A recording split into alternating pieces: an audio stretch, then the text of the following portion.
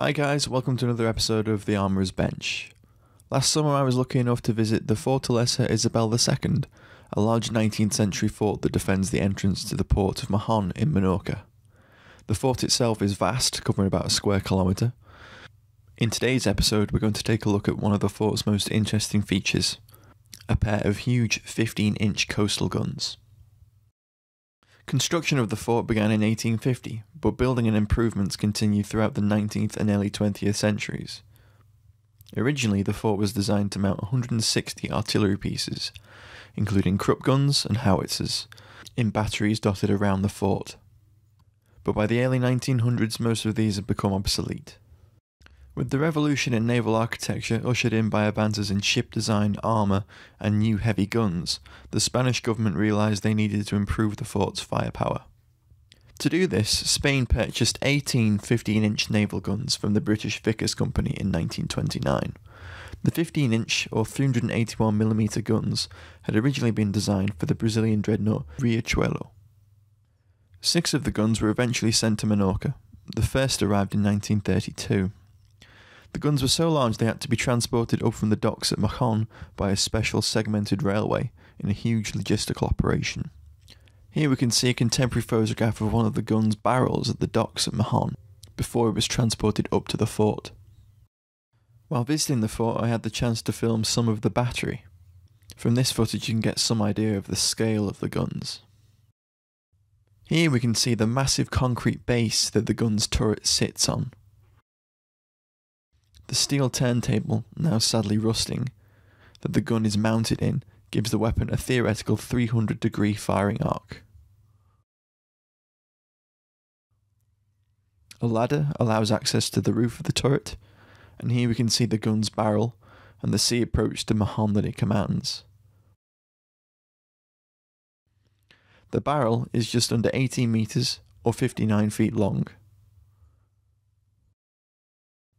The 15-inch guns had an impressive maximum range of 35 kilometres or 22 miles.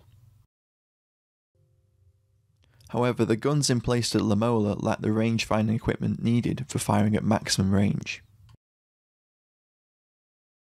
Here we can see the riveted armoured housing which protected the gun's crew.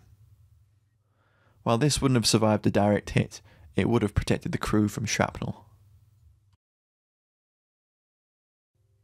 As we move to the rear, we can see more of the riveted platform that the gun sits on. What we can see on the surface is just the tip of the installation.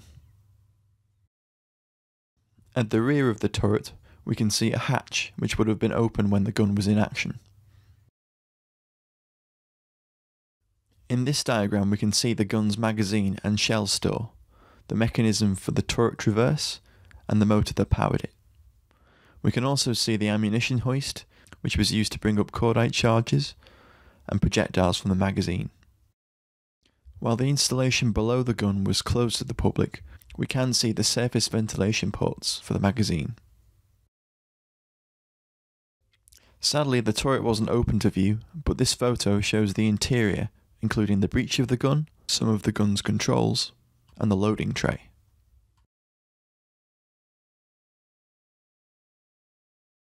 Here we can see the rear of the turret with hatches to reach the barbette below.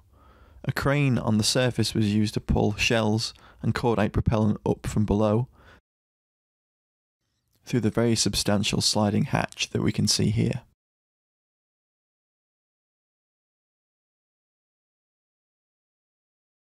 And here again we can see the hoist, and to the right its manually operated crank.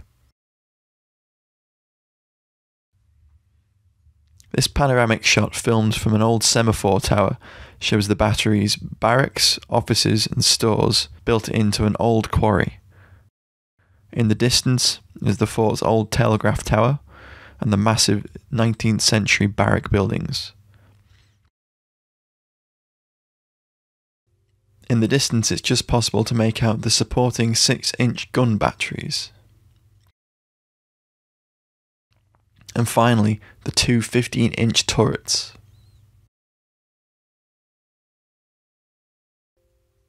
In this photo we can see part of the battery of 4 smaller 6-inch Vickers guns, which supported the 15-inch battery.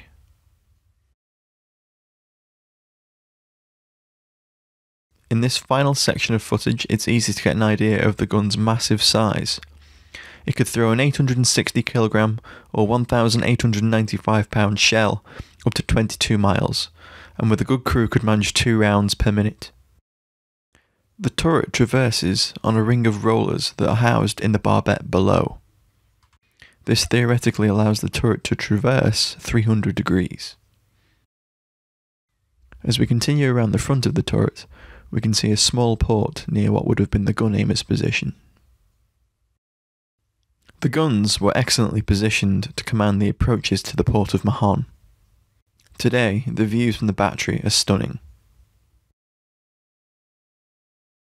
Over to the right of the first gun's position is the second 15-inch gun.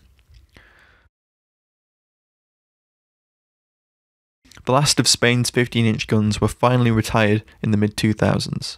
Fortalesa Isabel II never saw action, and its massive 15-inch guns never fired a shot in anger. The fort and the peninsula it's built on are beautiful and well worth a visit. Thank you very much for watching, guys. If you enjoyed this episode, don't forget to like and subscribe and share the video around.